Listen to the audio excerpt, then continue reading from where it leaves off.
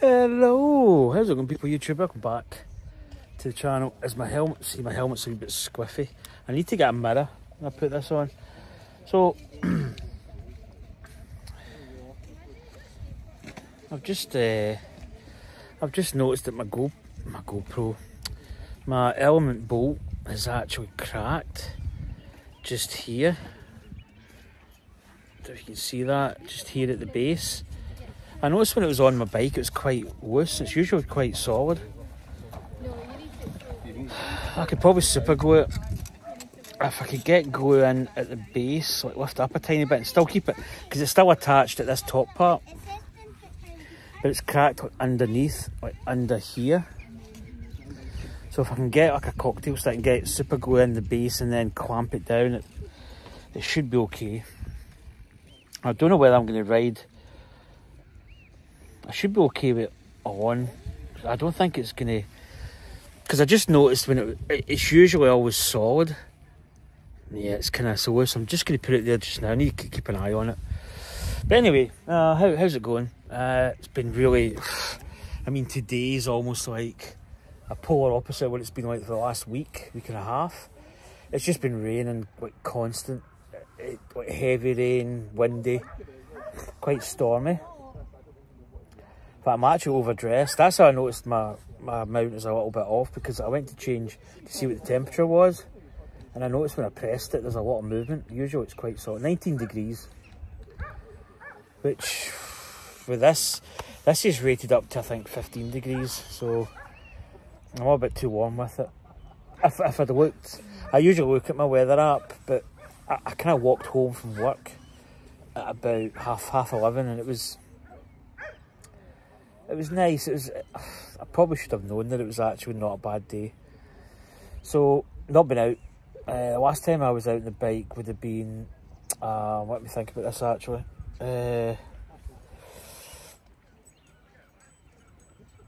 Oh, it's a good one actually. It's probably gone back last week. This is what, Sunday? I don't think I was out like last week. I think I was out the week before. It might even have been like maybe the... Oh, I can remember heading to the station hotel. There's a fire that broke out there. But I think I did that video. But I think I was out after that when I think about it. I think I was out on... Because I did a video uploaded and I put that at the end of the video. But that was like on the Tuesday or something. So I think I was actually out a bit... Probably just over a week ago. I see the weather's been horrendous here. It's just been like today, as I say, it's almost like a really nice, quite a warm day. But it's just been raining solid for the last few days. A little bit of spell where we did have a bit of sun, but I was heading to my bed, so couldn't really get out the bike. I was thinking of doing a turbo session. I did that ill-fated iPad turbo session where it cut out, and I was on the Moor, I think it's called, M-U-U-R, in Belgium, and it cut out. I thought I had enough, like, I had a battery pack, but it just ran out, so quite a little ride today. I'm working again tomorrow, but I finish quite early. I finish at 5:45 in the morning, so I'll be able to get home, even get a little bit of shut-eye, and probably try and get out tomorrow if the weather's okay. I mean, again, I don't mind cycling in rain. I think cycling in rain is actually quite enjoyable. With me having rim brakes, it's not ideal. Well, carbon rims, rim brake, so it's not ideal for that. I probably should really get my cyclocross bike sort of sorted, get that up and running, get the gears kind of indexed a bit better, because the cable stretch it's probably, it'll need to set up again, and maybe go out on that bike when it's really bad, because it has got disc brakes. But the only thing is, and this is one of the reasons why I like rim brake, I can like maintain this bike and get it to where I need it and sort it, whereas disc brakes, my cyclocross bike's actually got a bit of I don't know if it's the front brake or the back. What's that? It's the front brake, I think. The one in the right hand side there's not a lot of play in it, and it's as if it needs bled a little bit. But I don't have the stuff for it. I don't have the little bleed kit and the kind of where you take the air out and all that jazz. I don't have that. And I'm kind of reluctant to sort of buy it because I don't know how much it's going to cost, but I don't really want to buy it when I could buy something for this bike that I need. Like more inner tubes or something else, but I don't really fancy buying like a brake bleed kit. I mean, at some point I'm going to have a road bike that is disc brake, but at the moment this bike, I'm keeping this bike for as long as I can, because I just like rim brake. I just like the fact I can service the brakes, you know, and do all the other bits and bobs pretty easily. But it works fine. I don't think it's rubbing.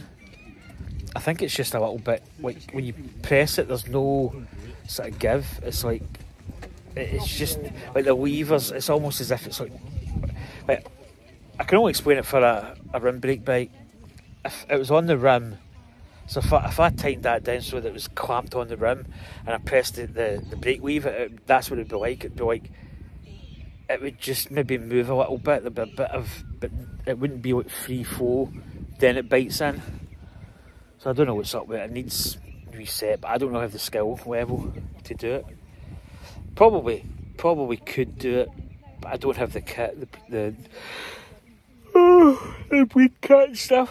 So, but today I'm just out for a quick ride. So I want to keep these vlogs kind of current. So basically the Shimano crank news. So my cranks are affected.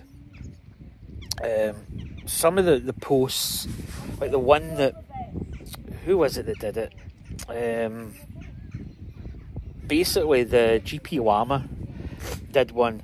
Somebody else did one. I can't think who it was, but they didn't really have that much information. GP Llama actually had like the replacements that you are going to get if your cranks are affected. So the Ultegra, the ones I have, I think all the Ultegra is just the crank side that needs to be checked. This side, like the left side, is fine. There's no issues.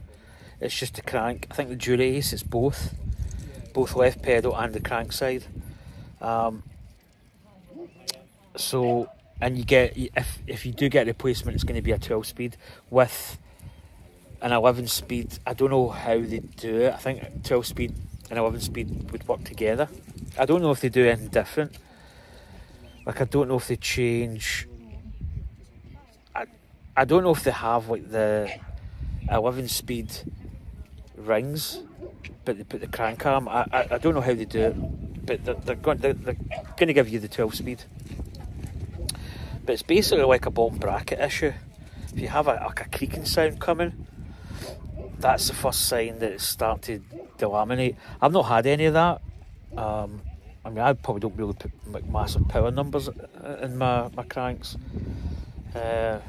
Slightly bigger kind of guy, and I probably do put a little bit more power, but I've not heard anything. So what I'm going to do personally, I'm going to contact, there's a shop in Kilmarnock which is my closest, and then I've got one in Paisley and one in Glasgow. I don't know if there's any in like Edinburgh and that, but that's just in like a 50-kilometre range.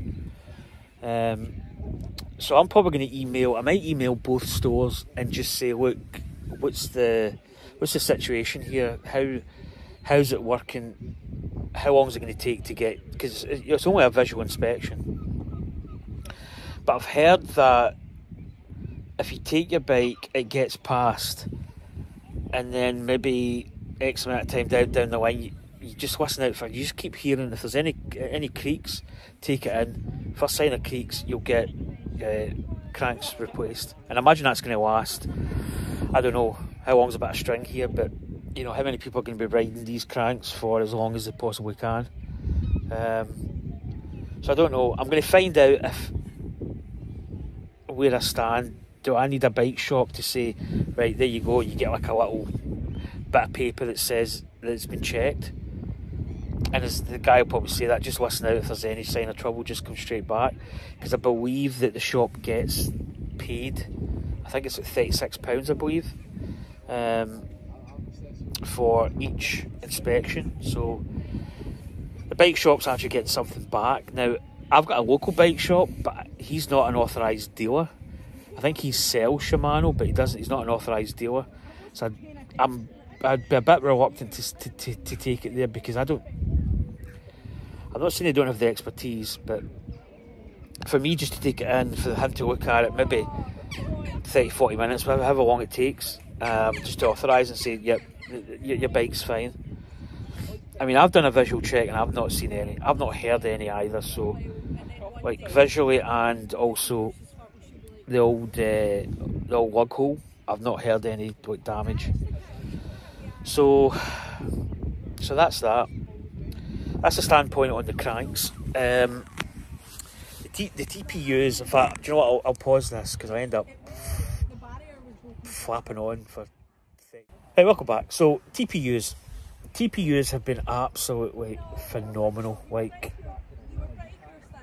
I was really, like, I've ridden enough now that I can probably safely say that they're absolutely peachy.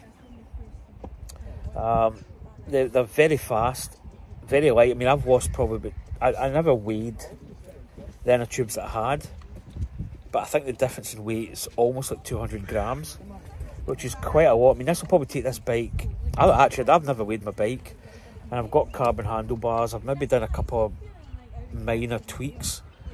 I think it's about 7.5 kilograms, 7.6. So that 200 gram could take it under 7.5 kilograms, which is, so it's a big difference in weight. But they've been really fast. You can feel that they're kind of lightweight.